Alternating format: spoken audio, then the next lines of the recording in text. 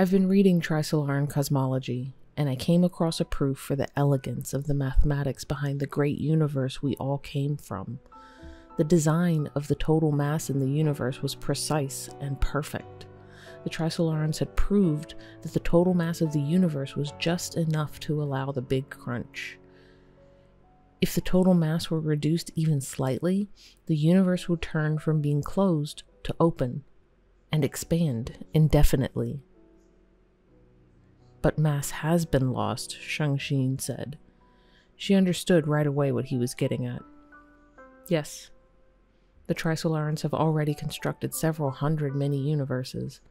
How many more have been constructed by other civilizations in the universe to escape the big crunch, or for some other purpose? Each of these mini-universes took away some matter from the great universe. Cheng Xin and Guan Yifan locked gazes. In each other's eyes, they saw the dark future for the great universe. In perpetual expansion, all the galaxies would move further away from each other until none were visible from any other. By then, standing at any point in the universe, all one would see is darkness in every direction. The stars would go out one by one, and all celestial bodies would turn into thin dust clouds. Coldness and darkness would reign over all, and the universe would become a vast, empty tomb.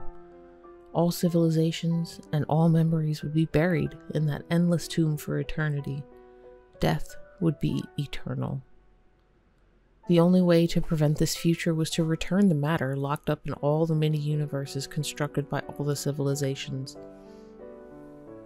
But such a decision meant that the mini-universes would not survive, and all the refugees in the mini-universes had to return to the great universe. That was the meaning of the name of the Returners movement. The two said everything they needed to say to each other with their eyes, and made their decision wordlessly. But Cheng Xin still spoke aloud. I want to go back, but if you want to stay here, I'll stay with you.